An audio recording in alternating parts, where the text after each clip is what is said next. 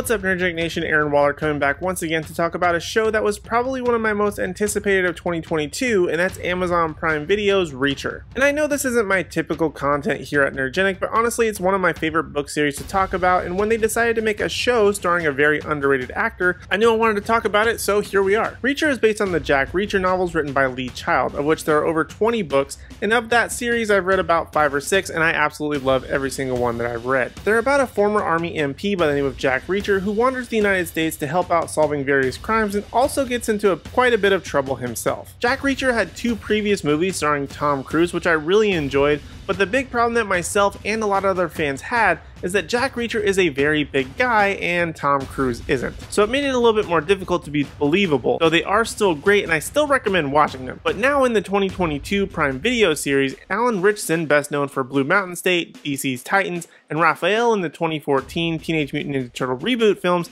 steps into the role and fills it out beautifully. And although Ritchson may not be as tall as Reacher in real life, his overall size is large and intimidating enough on screen to be very believable. He does an amazing job in bringing what I believe to be the embodiment of Jack Reacher to life, not just physically, but also the character's charisma, dryness, and just overall demeanor. And they also delve a little bit further into his backstory, likely to get unfamiliar audiences acquainted with his character a bit better, but I also found this to be a really good character building moments and gives a peek into who Reacher is and why he is the way that he is. The rest of the cast also very much plays their part, and I don't really think there was a real weak point amongst them. Sure, there are some cheesy lines throughout and closer to the end of the series, but for the most part everyone does a very good job. And this inaugural season also happens to be based on the very first Jack Reacher novel, The Killing Floor, which came out in 1997. And I did read the book several years ago and actually wanted to reread it before watching the series because I knew that's what it would be about. I just happened to run out of time. But from what I remember, it is actually very faithful to the storyline of the novel. But by far the best part of any Jack Reacher story and this series is the action and how I tend to never really feel bored. With a lot of shows, there's oftentimes big lulls in the middle of episodes and then they just have a big cliffhanger at the end for the next one